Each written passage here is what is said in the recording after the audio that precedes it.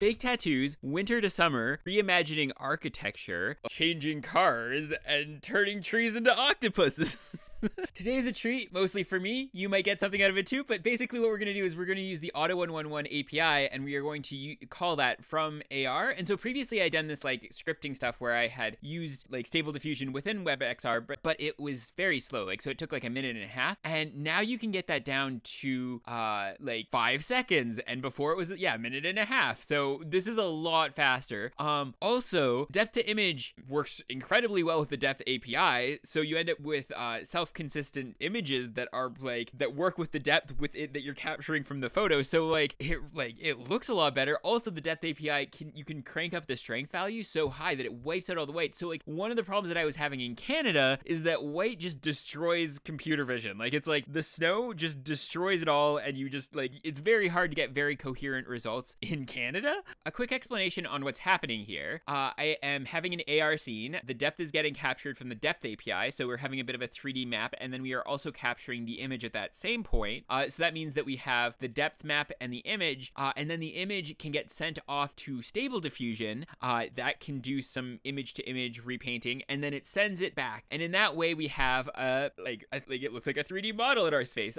It's like the depth map is pretty low resolution, so it's like 100 by 100. It's a very like low resolution depth map that the depth API gives you. But the images are so cool. And then also we're using the depth to image as well. So the other thing that I find really exciting about this is it solves like a whole class of problems at once. Like in AR, there's a lot of like static problems that people are interested in. So things like if you have your arm and you want a tattoo on it, like how can we make an app that can project a tattoo onto it? And like this can do that. And it can also do the thing where like there's a lot of people who are like, I want to do a fake map over my car so that I have a new car. And like this can do that. And it can do all these things terribly. But like the thing is like if you're looking for like an MVP or like a first product kind of thing, this can definitely be one of those kind of gateways into starting an idea up. Also, if you make specialized models, like this might actually, you maybe could get pretty high quality if you like specialized your efforts into a particular direction. There's a lot of apps like in terms of like people talking about like changing house decor. Like that's really easy to do in Stable Diffusion with like changing, like there's already websites like that, and you can do that with AR too now. So like you could be like, oh, I wonder what this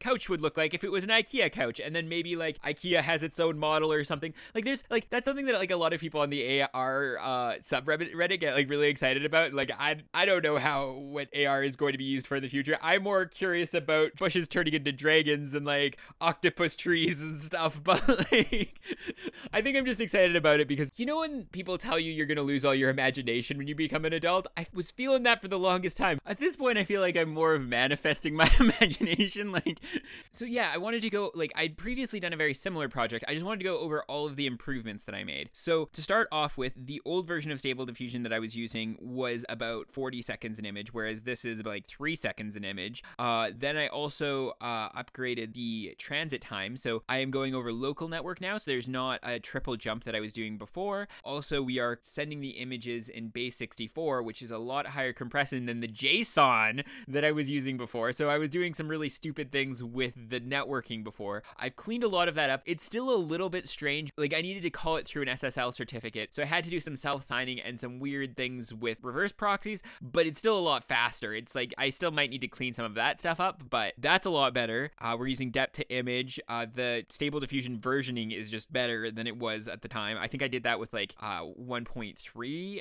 or maybe it was 1.4, but especially the depth to images are very powerful algorithm. Because we're using the Auto1111 API, it's much easier to tie in all of the variables that you can change, whereas before I had to hard code a lot of that. Now I can like let you use however you want. Things like negative prompts are allowed, which is really important in this type of idea because a lot of times there's things that you want to exclude. Yeah, that's like all the things that I've added.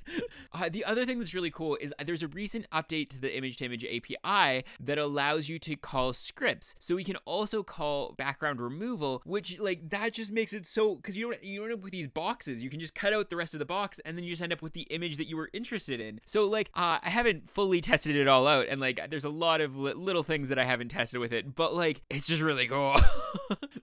So you can just do some really powerful things right out the gate that like with my old system you couldn't do because it was all just the basic Stable Diffusion. This is all the like all of the advancements that have been made, you can just kind of rope in really quickly. One of the things that I did a little while ago is I made a math text embedding. So I used a bunch of my math notes and I turned that into a textual embedding. And I just wanted to see, like, one of the things I've always wanted is a math tattoo. And so it's like, you can just test out how that would look. This is not the math tattoo that I wanted, though. So I'm probably going to have to think of another. Yeah, like, I wanted something a little bit cleaner than this. Another thing that's probably going to require a little bit more work, but I think it'll be really valuable in the long run, is trying to integrate my shared reality idea. So that was where you have two different AR scenes that you can glue together, and they can kind of share information between them, and they'll be in the same reference frame. So if one projects an image into space, the other one will be able to see it. That does require a bit of effort in terms of synchronizing the image spaces and stuff, but it would be so cool, because you could, like, take a picture and be like, oh, I think this, like, bush looks like a dragon, and then, like, show that to your friend and they'll be able to see it and they'll be like, no, I think it looks like a tiger. And you could just have these, like, really weird back and forths. And just in terms of the imagination that goes on here, I feel like there's so many possibilities and it's such a weird space. I just think this idea would be really great for just quick storytelling, because you can kind of just set up a few different AI characters or, like, standstills or whatever, and then you can just move through them. So I think in terms of, like, I think this could be a really cool tool for storytelling. I'm not a very good storyteller, so So there's so many places that you can take this idea. So in particular, I really wanted to get I really wanted to get painting into this. I think I'm gonna have to wait till next week to do that, because there's a lot of just details on how you actually do painting that end up being a little bit challenging. A lot of details in the matter that you just have to kind of try things and see what works. Also, the depth map script that's attached to Auto1111 would be a really powerful addition, because you could do depth mapping after the AI image is created, which would make it look more detailed in the world. Be calibrated off of the image that's created, rather than, like, right now it's just being projected back onto the real world map. Also, the depth maps from that script are a lot higher quality, because they are not real time, so they are a little bit slower, but they are fast enough. They're like 2 or 3 seconds.